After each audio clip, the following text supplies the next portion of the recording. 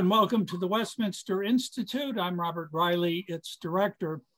I'm happy today to welcome back an old friend of the Westminster Institute, with whom we've done other programs on the Middle East and Iraq, and that is Hassan Mneimneh. He's a principal at Middle East Alternatives in Washington, D.C., and a political analyst who appears daily in the Arab media. He's a contributing editor at Fikra Forum at the Washington Institute for Near East Policy. He was previously senior Transatlantic fellow at the German Marshall Fund of the United States, senior fellow at the Hudson Institute, visiting fellow at the American Enterprise Institute, and director of the Center for Global Engagement at the Institute for American Values. Between 1999 and 2008, Hassan Mneimneh assumed leading functions at the Iraq Memory Foundation, the Iraq Foundation, and the Iraq Research and Documentation Project. He specializes in the affairs of the Middle East, North Africa, and the wider Islamic world, with a particular emphasis on radicalism and factionalism. In previous capacities, he's focused on the significance of socio-political and cultural developments in the Middle East region and assessed civic reaction to radicalizing tendencies in Muslim societies. He's written in English, Arabic, and French on political, cultural, historical, and intellectual questions concerning the Arab and Muslim worlds. Today, Hassan is going to discuss Kadhimi's Iraq, an interlude of false hope, or the dawn of a new era. Thank you, Hassan, for joining us. That's quite a question that you have chosen as the topic for today's discussion. Thank you so much, Bob, and thank you for the Westminster Institute. It's always a pleasure to participate in your thoughtful, always important topics. What I'd like to cover today is where Iraq stands at this moment. It is actually what we're facing is two major events that may or may not shape up as we expect them will take place in Iraq sometime in the coming months. One is the scheduled withdrawal of US combat forces from Iraq by the end of the year. And two is the selection of a new prime minister in light of the results of the elections that happened in October. These two events that normally in any, I would say, setting that appears to follow the proper expectations should not be trouble. However, in the case of Iraq, we face a different situation. Let's start with the withdrawal of the US combat forces. Now, here we have a situation in which the transition from one administration to the other has allowed forces within Iraq that are not the forces of government, naturally, but forces that are proxy power, proxy agencies for Iran to try to reassert themselves. I mean, we have to underline here, remembering the context. If I may, I would like very quickly to establish the context in order to see what is at stake. What we have in the region is an Iranian expansion project that is in full swing. Again, from the point of view of Iran, it's just resistance against what appears to the Iranian leadership to be an attempt on the part of the US, its partners and its allies to besiege Iran. But actually, even objectively, one can see that Iran is not really besieged. What Iran has done has completely subverted the political and social and economic processes in at least 4 neighboring countries to its west. Actually, we can point to a few to its east too, but that's beyond the scope here. We're talking about Lebanon, which is in a state of disaster, Syria, in which Iran has supported the regime and has enabled the regime together with a far bigger contribution from Russia to survive, Iraq, where it has, which is the grand prize from an Iranian point of view, but where it has not succeeded in completely owning the place, and Yemen, where it has capitalized on genuine local issues in order to cause trouble to Saudi Arabia and to make of Yemen actually a pawn in its regional project. The reason we can term it to be a regional project, because Iran's approach of choice is not to engage governments, although in the case of Syria, the government being a tyrannical, despotic one, it seems to have had no problem engaging the government at the expense of the people. But elsewhere, Iran engages para-national forces, sub-national forces. It creates its own proxies. It creates its own agencies. It allies itself with whoever has a grievance of some sort, typically capitalizing on affinities such as, in particular, religious affinities, Shia groups in particular, but not solely. For example, in the case of Hamas, Hamas is not Shia, and Iran has nonetheless been able to effectively insert itself into the already thorny, already complex, already difficult Palestinian-Israeli situation in order to make it even more difficult to the advantage of Iran. In the case of Iraq, Iraq, as I mentioned, is, from an Iranian point of view, is the grand prize. Meaning if Iran could control Iraq and lose all the others, it's fine with Tehran. It's not, I mean, the project of expansion can continue later on, but the important thing is to be able to assert itself in Iraq.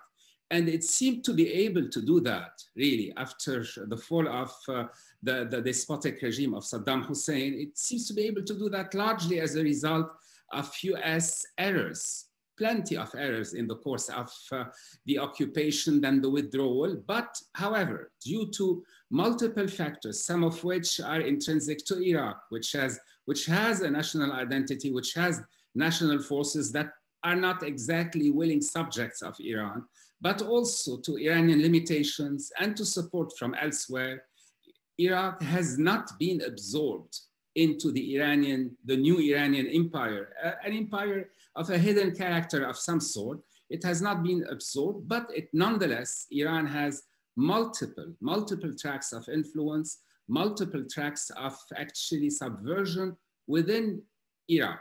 What seems to have been the case is that with the Trump administration, with the hardline approach of the Trump administration, Iran was effectively rattled. And the killing of Qasem Soleimani and some of the Hashd leaders actually pushed Iran to a little bit of, if you'd like, stop-loss measures, including allowing the selection of Mustafa al-Kadhimi as prime minister. Mustafa al-Kadhimi is definitely not Iran's first choice.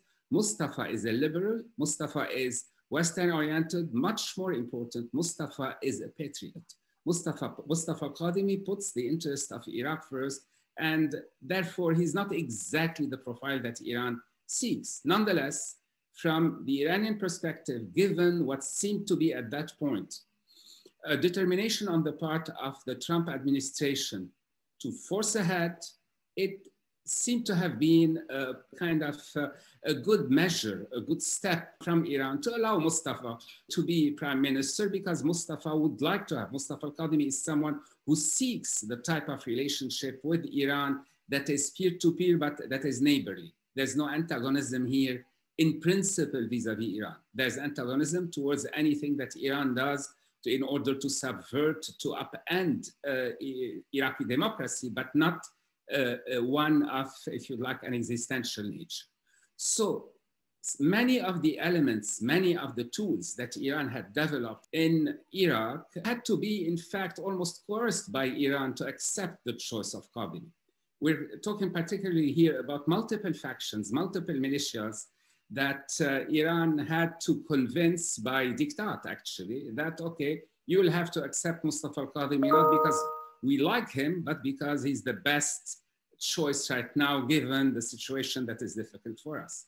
Now, what has happened since is, in a sense, Mustafa al-Kadhimi called the bluff of Iran and acted as a patriot, not as basically someone who serves Iranian interests. He tried hard and actually gave hope to many in Iraq to assert, to show that politics in Iraq can be other than corruption and subservience. This is, up until Mustafa al-Kadhimi, one can look at the various heads of state, heads of government in Iraq as having fallen into one or the other, either subservience to Iran or basically corruption in order to enrich the acolytes and the cronies who enabled the prime minister to get to power, or actually both. In many cases, it was both. But in any case, here, maybe I'm being a little bit unfair, a little generalizing, because some prime ministers have tried to do the right thing, but typically failed. In the case of Mustafa, what we have, Mustafa came to the position of prime minister at a time where Iraq had witnessed a major protests that effectively changed the nature of the discussion in the country away from identity politics into what can be termed either as generational politics of some sort, or basically the politics, normal politics of people seeking the betterment of their lives, that of their children, and that of their country altogether. So a rationalization of politics of some sort with limitations. Actually, we need to talk about these limitations later on, but Mustafa came in, he did his best to embrace the feasible and positive aspects of this movement, but was not exactly completely identical in his approach to the demands. And here, as a digression that might be of importance, it's really crucial to understand that for many of the protesters, the protesters in Iraq were still operating, I'm talking even about the young, from the perspective that they had been raised to expect that of an entitlement and not that of an opportunity. Along the lines that young people, having finished their university studies, expected to be hired into the state agencies, the state departments, and therefore many of the protests demanded employment.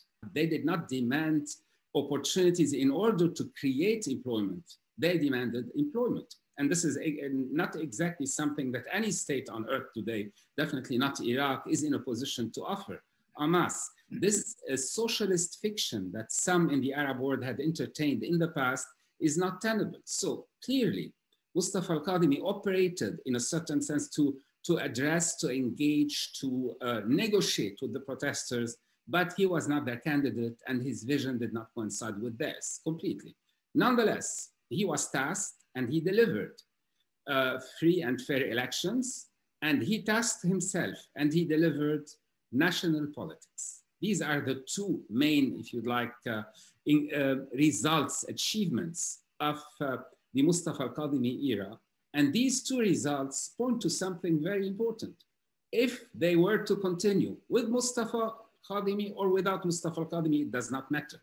But the notion of national politics and free and fair elections. National politics, which means basically arguments that are debated back and forth as a function of the national interest and not of the diktat or the influence of outside powers. That's one major achievement. And the second, free and fair elections that irrespective where the political division, where the political distribution stands, the elections come to ratify or to change or to question or to hold accountable the political class. In a certain sense, if we are to think about a Kadhimi formula, this is it. It is national politics, free and fair elections. Now, will Kadhimi be prime minister? Chances are he won't. It's not impossible in the context of Iraq for him to be re-chosen if months pass and the various political parties are unable to choose a new prime minister. Well, they might default back on him. That, in my opinion, a biased opinion, I have to say, because I know the man and I think he's really devoted to his mission as basically a public servant in Iraq. And this is actually, even this is kind of a novelty in a place where prime ministership and presidencies are assumed to be positions of prestige and of power and of basically privilege, as opposed to being the privilege of being a public servant, which Mustafa al-Kadhimi is indeed. But whether Mustafa is there or not, we have had in Iraq the model over the past 2 years with considerable side achievements of this combination of national politics and free and fair elections. I have to point in here, for example, to the fact that Mustafa understood, like many in the region and beyond, understand that Iraq, in its geostrategic position, can either be a battlefield for various powers, regional and international, or a buffer and a force for good, for change, if you'd like, towards limiting the conflict, de-escalating, and ultimately maybe even finding solutions. Clearly, I mean, when we talk about national politics, it goes without saying that the choice here is not to let your country be a battlefield. And this is something, again, I mean, that the regional conference in which the French president participated is a good example of that. Iran participated, Saudi Arabia participated, and both countries, which are one binary in the region that continues to cause trouble along the lines, I mean, the conflict between the two is the source of many troubles in the regions. Both of them participated and held subsequently multiple meetings in Iraq in order to find some common ground somewhere. Again, under Iraqi auspices, with the whole notion that Iraq will not be the battlefield, Iraq will be the buffer, Iraq will be the medium for resolution. So this is where we are. We have a formula, imperfect, absolutely. Has Mustafa Kadhimi been a perfect prime minister? Not at all, no one can be.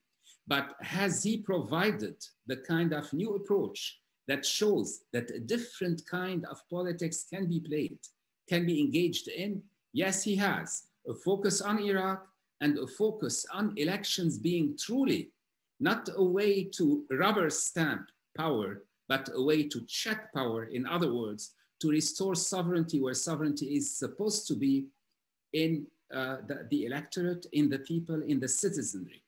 I have to underline here that I would say that the action of President Trump, of the previous administration, of killing Qasem Soleimani and some of the Hashd leaders might have spooked, might have surprised, and might have actually raised objections among many, me included.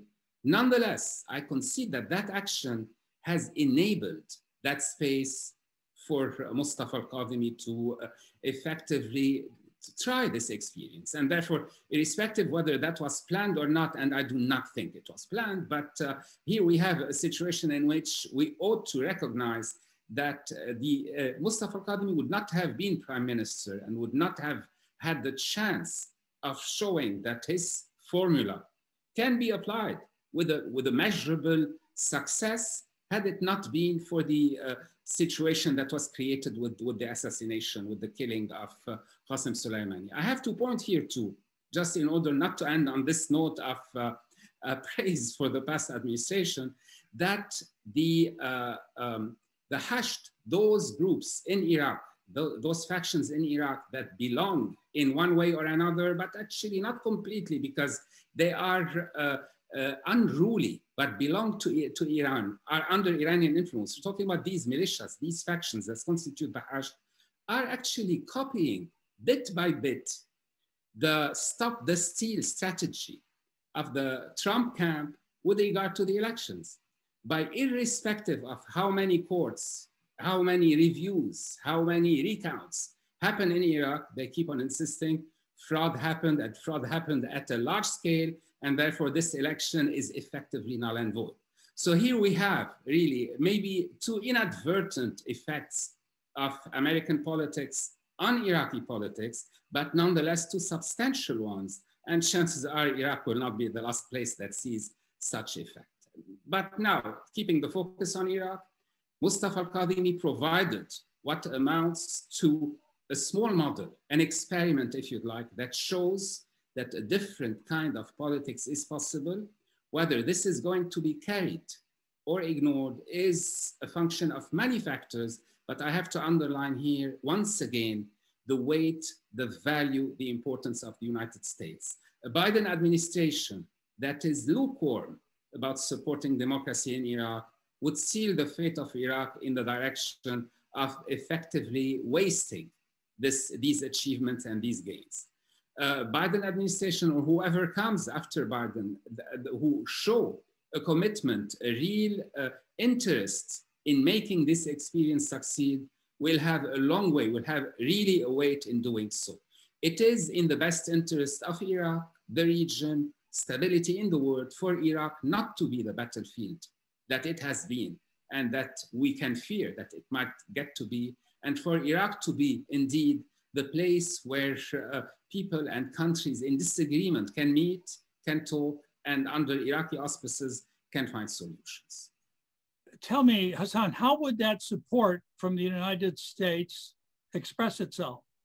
Already, Mustafa al-Kadhimi was in the United States and engaged in conversations of a strategic nature about effectively rationalizing, normalizing the relationship with the United States. However, one has to realize that even that conversation lacked the clarity and lacked ultimately the real results that were anticipated. Now we are at a point where the talk is by the end of this year, by the 31st of December, combat troops will withdraw, advisors and trainers will remain in there. It is important for that not to be token.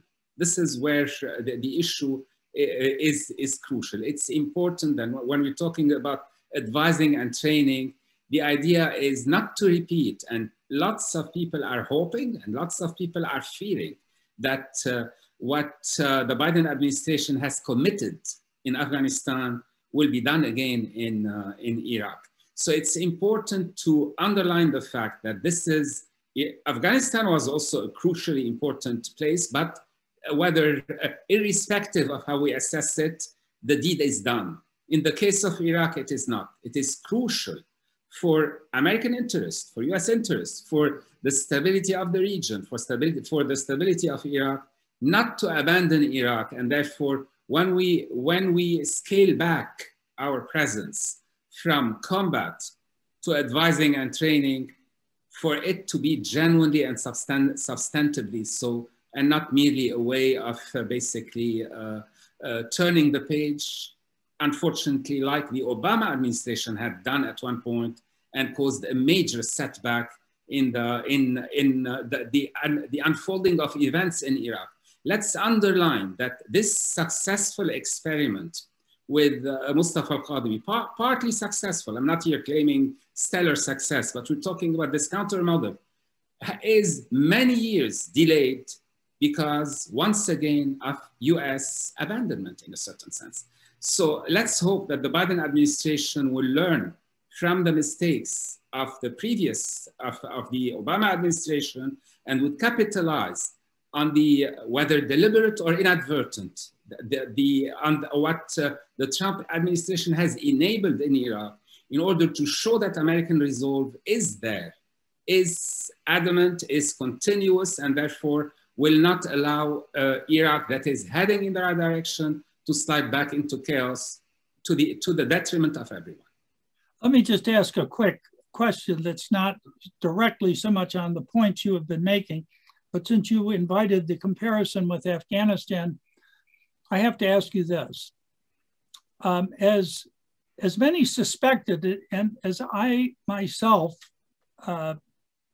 was one of those, the Afghan National Army simply melted away. It didn't have a sufficient feeling of legitimacy to cohere as a national army, and they just went back to their tribal regions and home. After all of the investment and training that was given by US and allied forces. Now, Iraq is a very different country, even though it has still a strong tribal component. And if the United States is remaining to train military forces, do you have any sense of the condition in which the Iraqi military is today? Is it too infiltrated and beholden to Iran, or does it share the sense of nationalism that Mustafa al-Kadhimi has?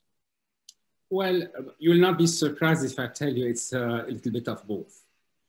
But let's underline the fact here that the meltdown that happened in the case of Afghanistan is not the fault of the soldiers or the officers or the rank and file of the Afghan army.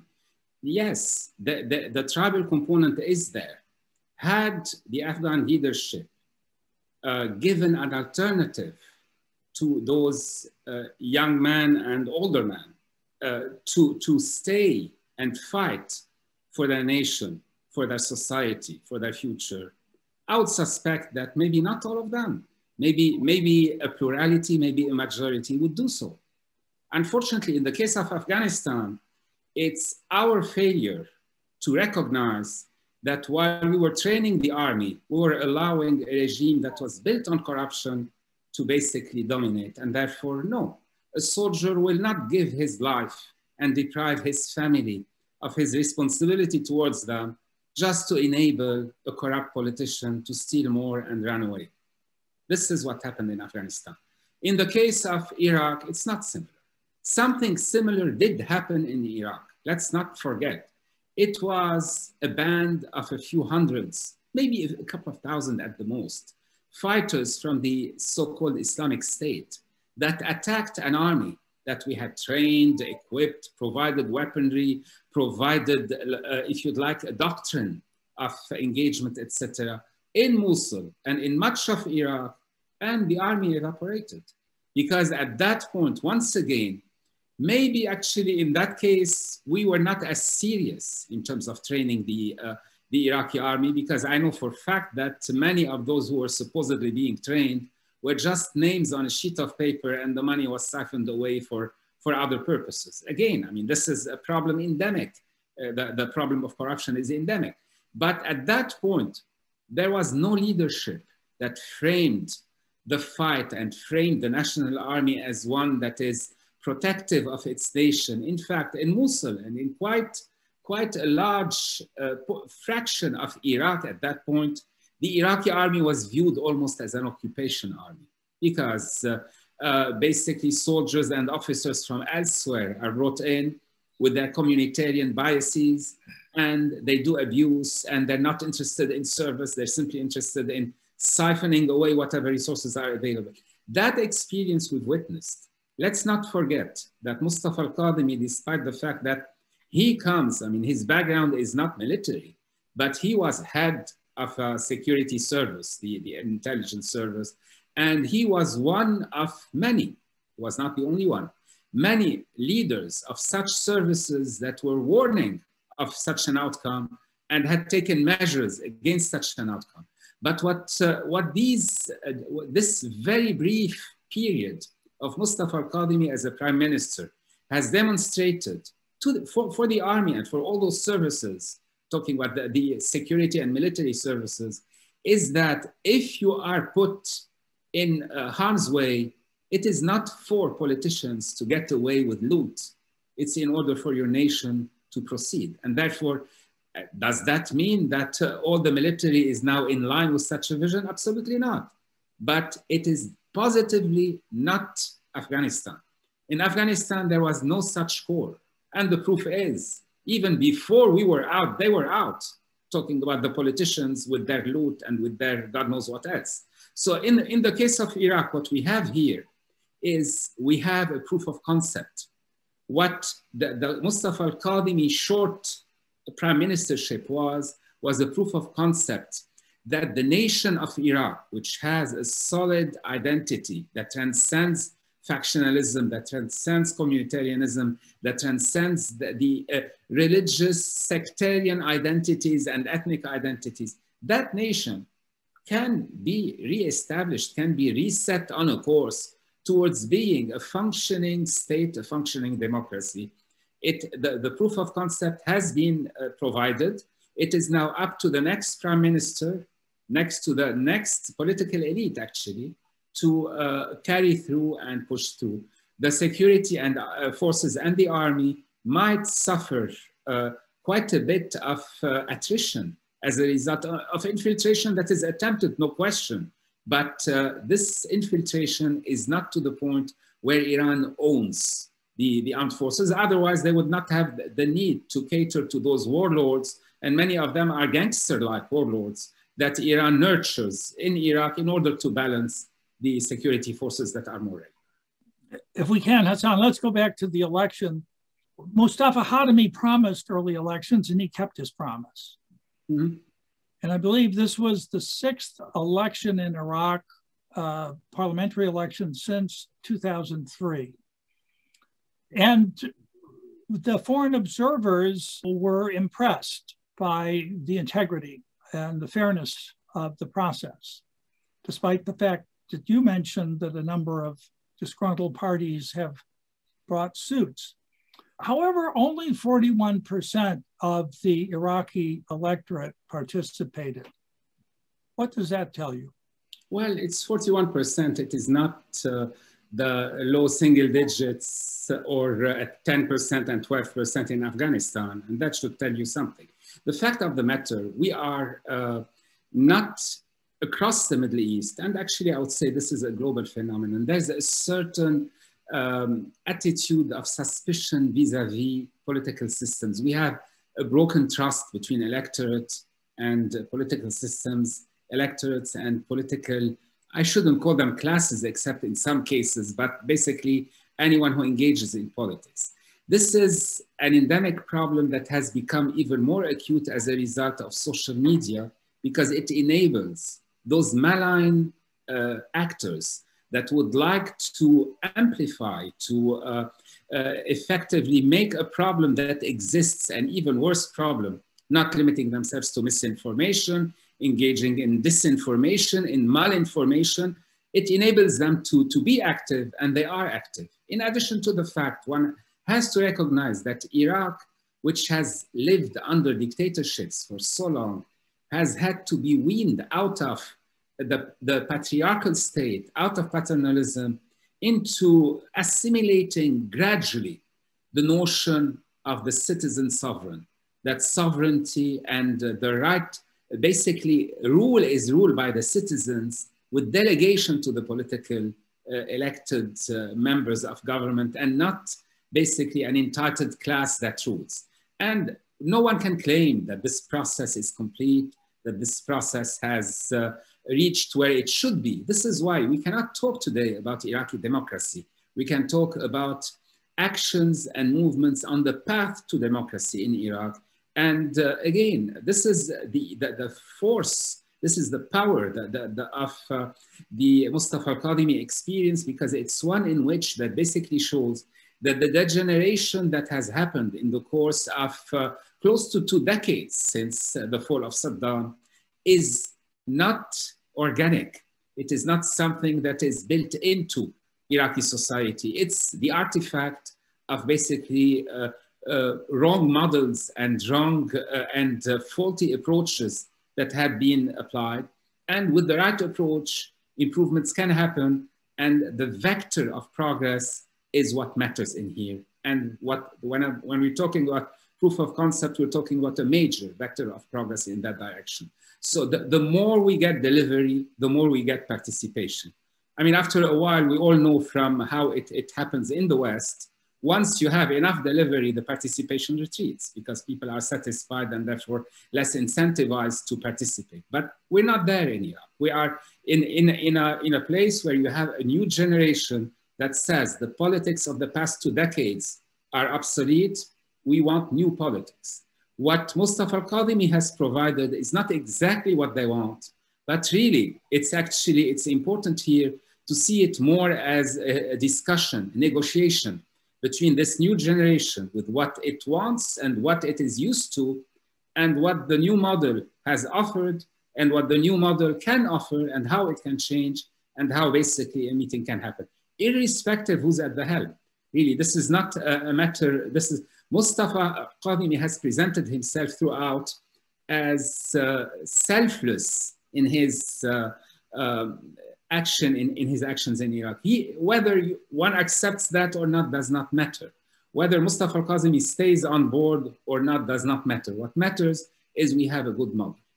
Well, let's look at the complexion of things as the result of these elections. As you know, Muqtada al-Sadr gained the largest number of seats, 70 or so. Is he the kingmaker? And if so, whom would he crown? Well, would he crown? I wouldn't even try to guess for two reasons. A, this is a political game that is with the cards hidden for the months to come. We're going to talk, because on his own he's unable. He needs to create the kind of coalition that can allow some sort of a choice. But I mean, there's another reason beyond, if you'd like, this rational political reason that makes me, in the case of Muqtada al-Sadr, say, let's not try to anticipate here any action. Muqtada al-Sadr and the Sadrist movement is one of those ambiguous political phenomena in Iraq today. Is he an Iranian asset or not? I've talked to people who will promise you that he is absolutely an Iranian asset, albeit one that is activated in different ways from the various militias. Others would tell you not at all. He's the expression of Iraqi patriotism to everything in between, including his visits to Saudi Arabia, including his his signature style of being utterly incoherent. No, in being incoherent, he's not showing you, he's not trying to distract you. He seems to be himself distracted throughout. So, I mean, again, here we have, he survives on the glow of his father, who was one of the most important religious figures in Iraqi history and maybe in Shia history in the 20th century for sure. And his father, who tried to basically protect the community, the Shia community, against a Ba'athi regime that was adamant at trying to disintegrate any structure that does not belong to it. You see, a la totalitarianism that we had seen in the Soviet Union and elsewhere, has succeeded in creating this kind of allegiance to his lineage, to Muqtada al-Sadr. Really, to think of the merits of the man, I mean, he has not exactly achieved much at all. He has not been consistent at all, but he's now, whether we like it or not, indeed, as you put it, Bob, the kingmaker. And what about the other factions, the Fatah group, and is it all way too fluid now to think of how a majority might congeal and behind whom they might do it? I do think so, but they're engaging in a game that is a little bit risky. Actually, not a little bit, a lot risky, quite a bit risky, which is having lost, all of them have lost, I mean, considerable number of seats. So they're trying to leverage the utterly fictional claims of the militias that basically there has been widespread fraud and there has been a conspiracy to eliminate them, etc. They're trying to leverage those claims in order to reach a compromise, quote unquote, that would enable them to gain a little bit more in order to have more leverage.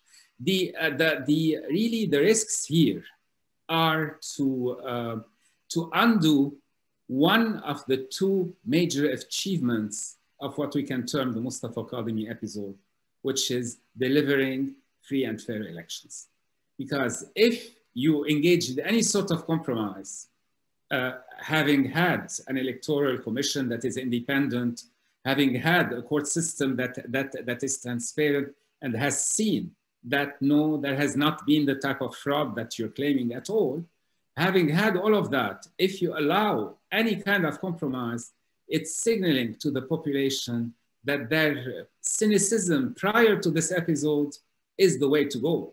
The cynicism vis-a-vis a democratic process that has always been, since the times of Saddam and before Saddam, it has always been a way for those in power to simply claim more power. It was never a question of measuring what the people think of those in power. It was always trying to get more endorsement, whether actually it's never real. Because in the case of Saddam, I think in one case, he indeed got 100% of the vote, not one dissenter in the whole country. But irrespective, even if you do it differently, meaning in a less crass way, if you bypass the technical verdict that these have been free and fair elections, you basically invite the Iraqi public not to be trusting of the political, of the electoral process. And therefore this building block of democracy, the foundational building block of democracy is exposed, and therefore is really, it's undoing the positive of this previous period. Well, as the parliamentary wrangling begins over the composition of the new government, Mustafa Kadhimi will remain as prime minister, as a caretaker. But as we know from previous episodes, that could last for a considerable period of time. And might that eventually incline them to accept him for another term? That's not impossible, actually, but I wouldn't count on it. I wouldn't bank on it for the simple reason that while Mustafa al-Kadhimi has set a course for a new type of application, a new type of delivery in government, one that fights corruption, one that seeks the public interest, one that is both proactive and corrective. We've seen him rush to situations where that had gotten out of control in order to fix them. And we've seen him plan in order to avoid having such situations happen. This is a model which actually, while giving him all the credit that is due to him, that's what a politician is supposed to do. That's what a prime minister is supposed to do. And therefore, we're not talking here about a Superman. We're talking simply about someone who took his job seriously and did what he's supposed to do. While across the political spectrum, you have many people who had promised themselves prior to Mustafa al-Kadhimi becoming prime minister, promised themselves their turn in that position, not just of prestige, but of loot, of plunder, and have every intent of finding a way back, whether directly, personally, or whether through someone who would be a facade and enables them to go back to that means. So here we're talking once again, meaning even if you have free and fair elections, that you elect whoever is potentially a candidate. And when you have a saturation level candidates who represent these interests, we're not talking about a revolution. We're talking about a gradual evolution that will require someone of the caliber of Mustafa al-Kadhimi to come, meaning someone of the caliber of Mustafa al-Kadhimi, I'm simply referring here to a public servant, someone who thinks of themselves as a public servant, and to continue the work enough time in order to create that core of an Iraqi state that is resistant to corruption and that ultimately will end up generating the type of leadership that we would like to see. But for the time being, I would say I do not consider it to be a high probability that they'll settle on him. But if they get to an impasse, and ultimately, if no one of them, if everyone is convinced that they themselves have no chance, they might want to make sure that the others do not have a chance at loot either. And in that case, it's Mustafa. Is it the former Prime Minister Maliki who might return? Maliki definitely is actually offering himself as the alternative, and on actually using the type of language that still has resonance with some sectors who belong to the militias, but actually is repulsive to many others. Because the idea here is that Mustafa is an agent of the West. Mustafa is an enabler of the Americans. For most of the population in Iraq today, first of all, that's not exactly an insult or an accusation. And second, they see that that's not the case. Mustafa did not create enmity with Iran. Actually, he had very cordial relations with Iran, but he insisted on a peer-to-peer relationship with Iran, did not always get it, but actually this was the push, this was the drive, while at the same time insisted on a peer-to-peer relationship with the US. Here again, this is something, he is basically, this is what when I refer to, he has given the model of national politics. It means the national interest first, it means Iraq first. We might add peer-to-peer with the Pope. Well, no one is on a peer-to-peer basis with the Pope. I mean, I'm joking, of course, but that very successful visit of Pope Francis to Iraq, which was quite stunning, really. Absolutely, but this is exactly part of the byproducts of having a national government, having national politics that are in place. It encourages those of good faith, and the Pope is the prime example of that, of actually seeking, connecting, engaging, and being there. And this is what has happened with the Pope. It happened with a lot of leaders. It happened with a lot of normal people. Again, Iraq all of a sudden, even if it is for those just the few months, the couple of years where Mustafa al-Kadhimi was there, not as a grand leader, he was no grand leader, he was a public servant, but Iraq, in many of its aspects, seemed like a normal country. That's the aspiration. It is not grand, it's not great Iraq, it is not the empire of Iraq. Who cares? I mean, what matters here, normalcy. And when you have politics that are centered on the interest of your constituency, that's normalcy. When you have a system of accountability, that's normalcy. Was it achieved in its totality? Absolutely, positively, no. It cannot, you see, but it has the course been set, has the direction been pointed to? Yes.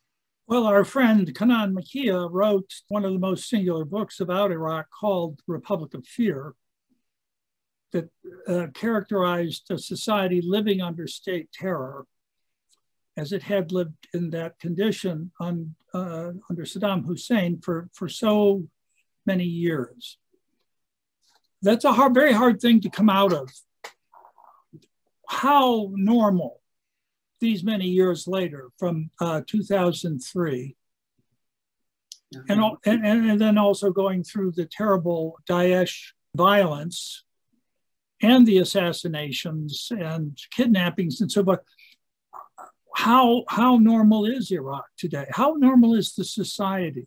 The good news is that the majority of Iraqis today have not experienced the kind of systems that were copied, and not by accident, copied by design from the Soviet, East German and other systems that had created the Republic of Fear. The Republic of Fear was not a Saddam innovation or invention.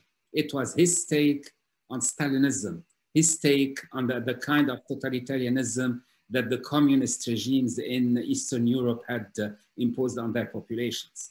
The difference is that it was done with redundancies to account for the inadequacies of many of the systems, and therefore maybe was even more oppressive, if such a thing can be believed. The current generation has not experienced that. They have a sense of that in a lot of the apathy and the dependence that their parents may show towards the political system, the cynicism of their parents toward the political system. They themselves, the generation of today, has other reasons to be cynical about and to be really actually resisting of. It is that combination, which is actually the two sides of the same coin, terrorism and corruption. Corruption enables terrorism, terrorism enables corruption. They have lived through it, and therefore the previous elections, in some cases, we do have in Iraq an enlightened religious leadership that has done its best. I'm talking about Imam Sistani, actually, Ayatollah Sistani. He has done his best to steer Iraq out of falling into the Iranian trap of a theocracy, and at the same time avoiding a fall into anarchy. So he has acted as a guiding light from behind the scene in some pointing towards what is, if you'd like, first steps towards democracy.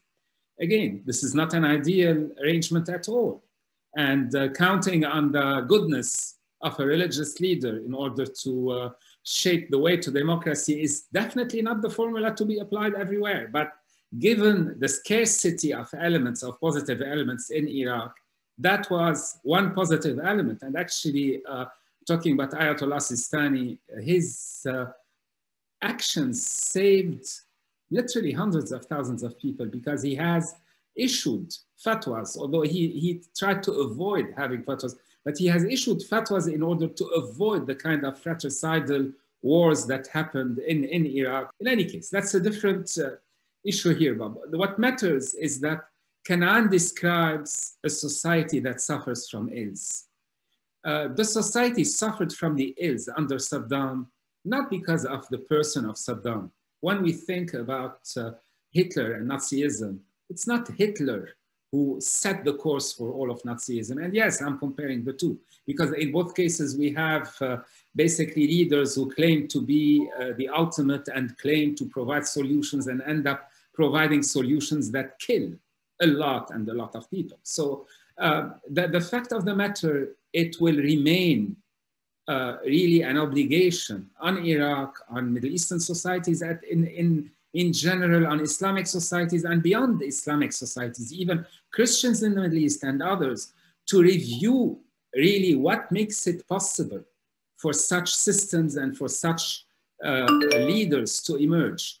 Is it built just into the economy, into the culture, into the mindset, into the religion? These are longer term discussions. Really, what we have been facing is a matter of livelihood, a matter of survival. And this is why I go back to the practical approach of Mustafa al-Kadhimi. Again, inductively seen. I have not spoken with Mustafa al-Kadhimi about it at all, but as an observer, I see what he has done is try to fix the problems and anticipate the problems, not of the existential or of the total sense, problems that have an immediate effect.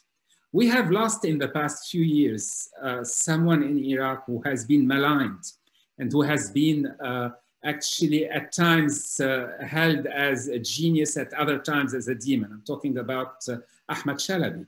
Ahmad Shalabi also had the kind of vision, and he tried to go beyond, if you like, the immediate, beyond even the intermediate, into the comprehensive, into thinking of a regional order that would enable Iraq, Iran, Turkey, Syria, others to live in harmony. We're not at this stage. One has to accept the fact that we are today at the stage that most people would like to make sure, A, that they are safe, B, that they have enough to eat, and C, and probably the most important longer term, they have an opportunity to prosper and to leave for their children something better than what they had. Again, everyone shares these concerns, but I would argue that in the paternalistic cultures of the Middle East, especially after a century of grand narratives that try to promote paternalism into a new patriarchy, we have a lot to do in order to basically graduate into the sense of really, and the citizen who has these needs has to, while acting with the collective, but has to be in charge of his own needs and try to seek them and expect of his government to provide the framework, the opportunity for him to deliver, and not to provide him with entitlements, basically, with the various entitlements. And job is today still viewed as an entitlement. Hassan, let's take a look at the very rough neighborhood in which Iraq resides. You've spoken of Iraqi-Iranian relations and of al-Kadhimi's attempt to keep those peer-to-peer. I think we both remember back in 2003 that success in Iraq after the invasion had been defined in ways that were inimical to the interests of both Iran and Syria, which would have led anyone who knew the area to expect those countries to massively interfere in the internal affairs of Iraq, which they both did without paying a penalty.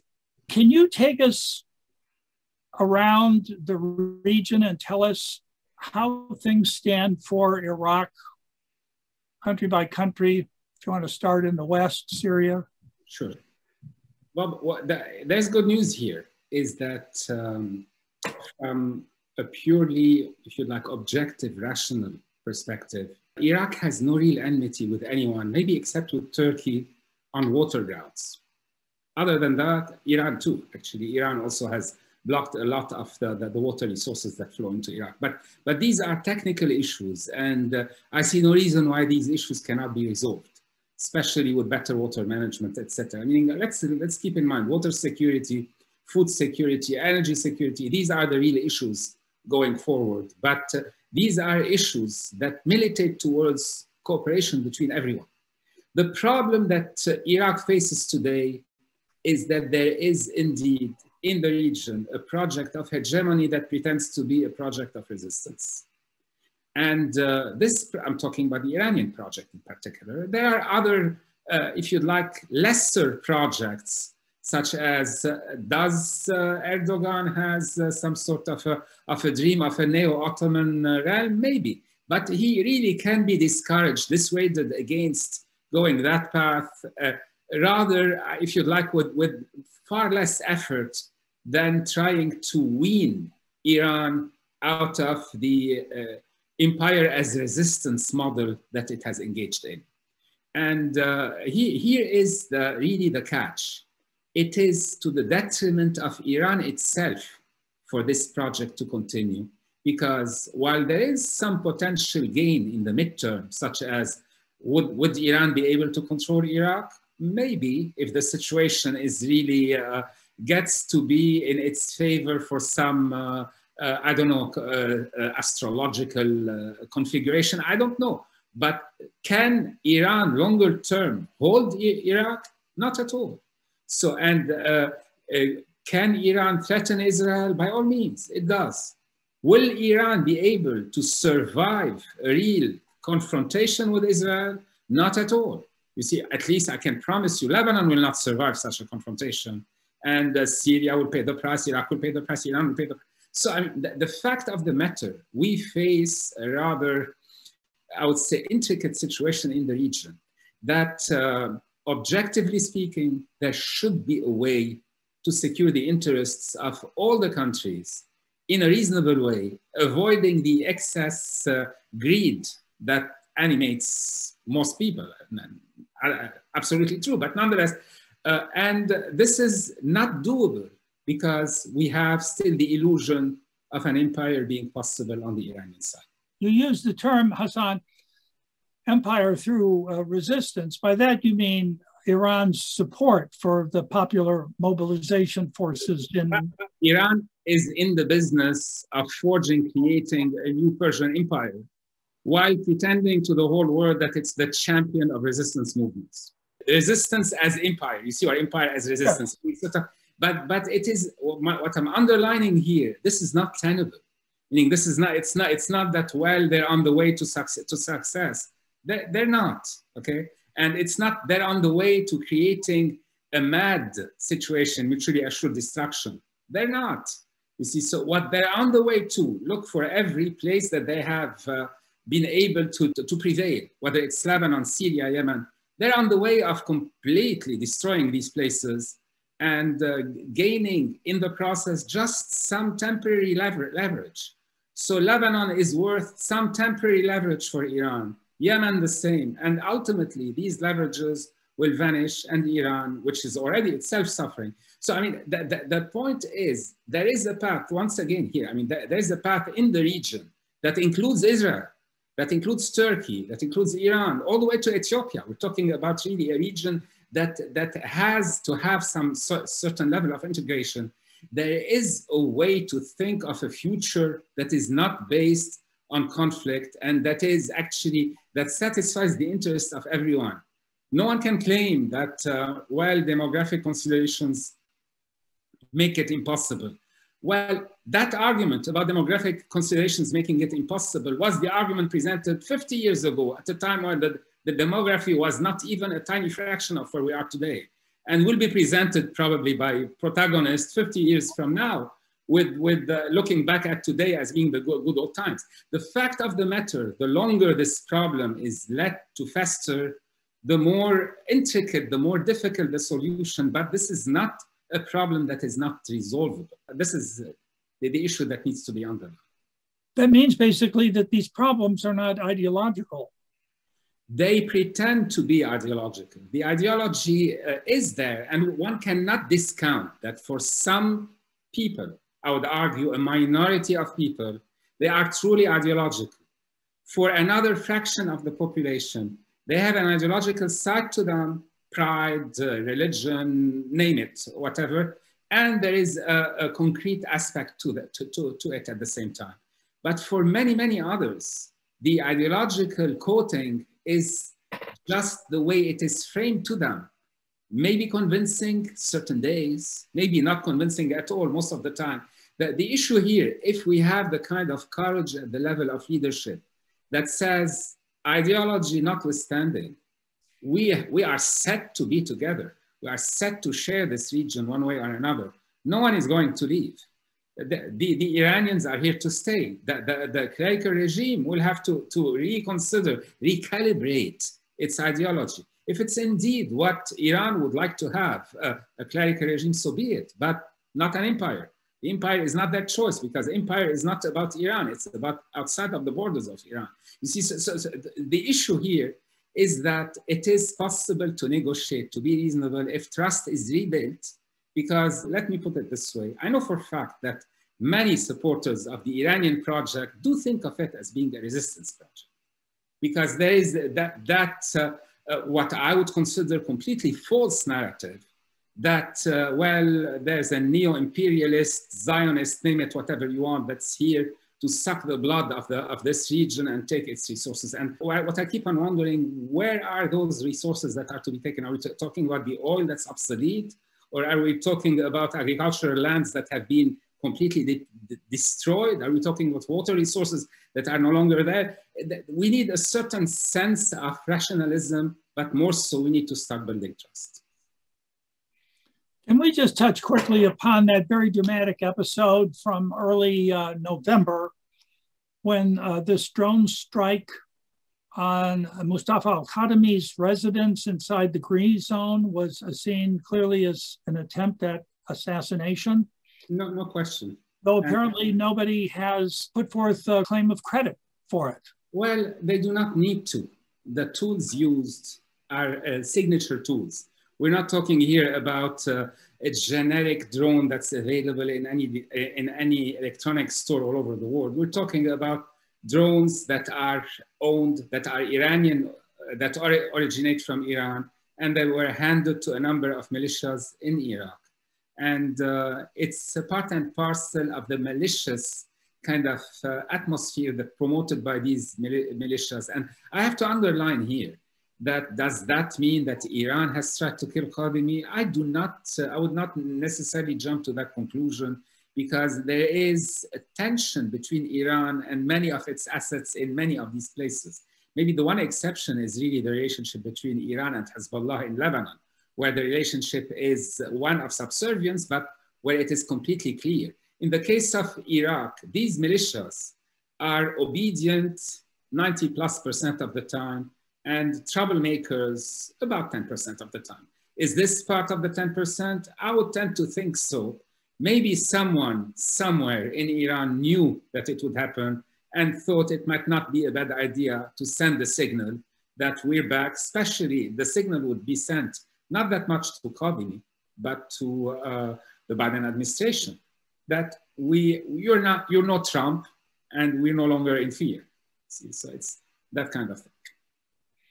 There was another item in the news recently that was very sad, because it included some Kurds from northern Iraq who had been taken to the Polish border in the attempts to basically push them over and create a breach that would allow a number of refugees to flood into there and into the EU.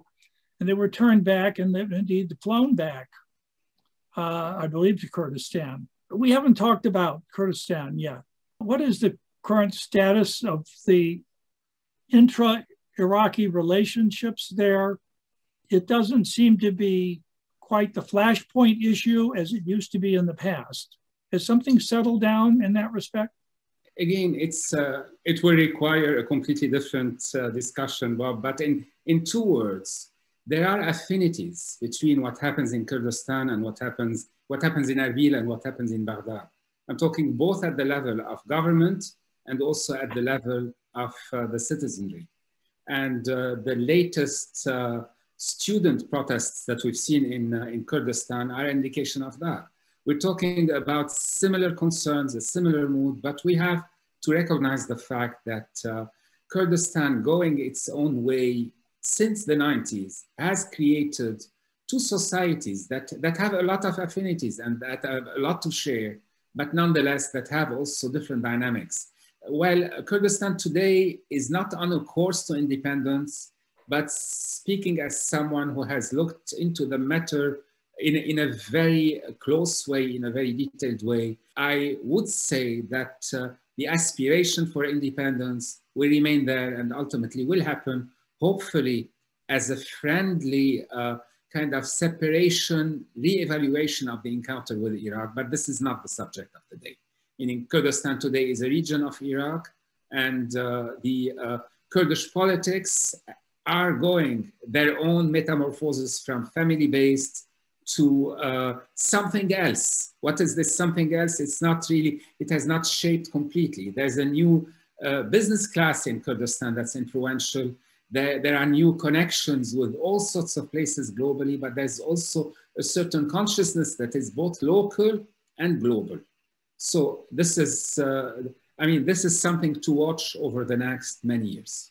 Well, in referring to Kurdistan having gone its own way since the 90s, by so doing it turned itself into a pretty normal place. Would you agree? Absolutely. Yeah. I mean, again, everything has to be placed in context. I mean, definitely. There's a certain Kurdistani pride, and I'm calling it Kurdistani pride and not Kurdish pride, because actually part of how Kurdistan is evolving is recognizing the diversity that is in Kurdistan and embracing it. And that's actually something that is, I would say, rather rare in the Middle East. I would expect it to flourish more, because it is rare today after a century of reductionism, but it is more reflective of the regional history than one would like, that one would assume. Let me close with this sort of reverie. Iraq actually has historical periods which you can look back upon with pride and as a model. We know that in the 1950s, Iraq was the most prosperous, best educated,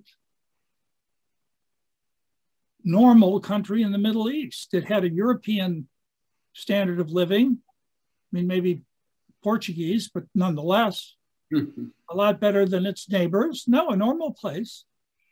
And as you know, a parliamentary monarchy and a civil society, independent judiciary, a relatively free press. I mean, one would only wish, right, for those things in the places from which they disappeared long ago.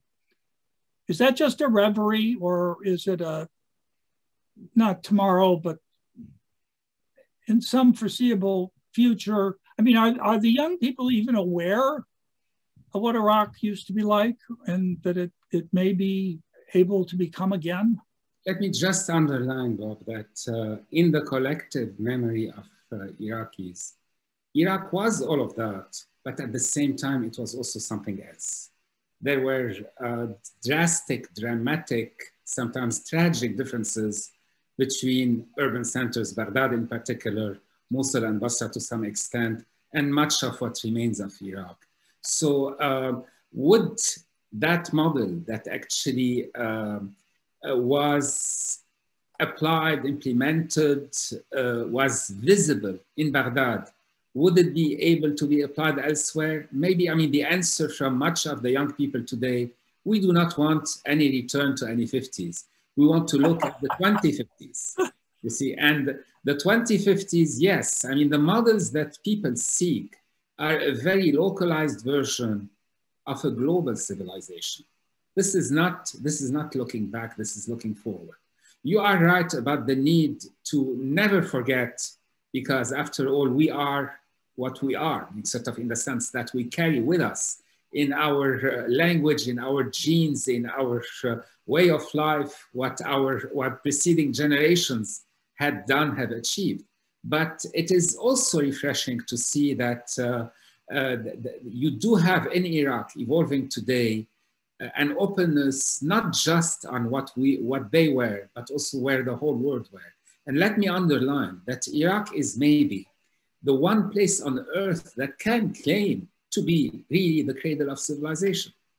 This is where not just kind of in the Middle East, this is the cradle of Western civilization. This is the Sumerian, Akkadian, Assyrian, Babylonian, all of that. This is where our whole history starts. Clearly, humans and the human family has lived long before, but we started recording it there, and to a certain extent, we still carry a lot of what was decided then.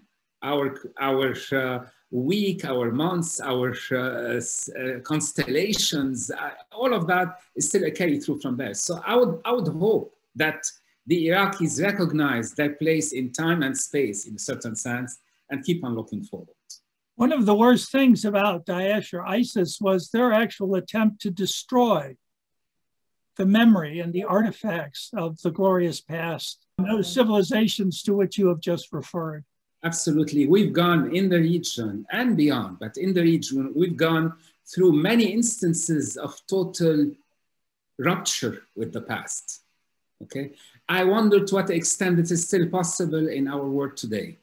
You see, there has been times where, let's take it from the example of Egypt, it was possible to kill the educated elite in order to deprive the Egyptians for 2,000 years of their whole millenarian heritage. You see, you had to wait to the 19th century for it to be rediscovered.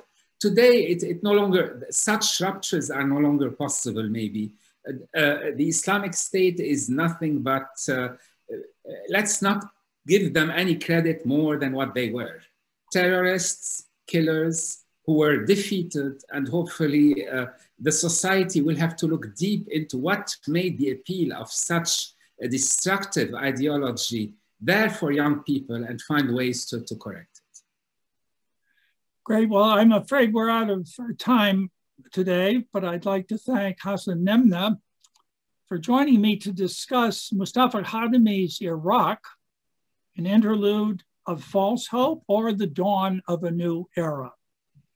I invite our viewers to go to the Westminster Institute webpage or visit our YouTube channel, where you can find Mustafa's prior lectures for the Westminster Institute, which I suggest to you are evergreen, still worth listening to again, and other Westminster talks ranging from China to Russia and other Middle Eastern subjects. Thanks for joining us today. I'm Robert Riley, Director of Westminster Institute.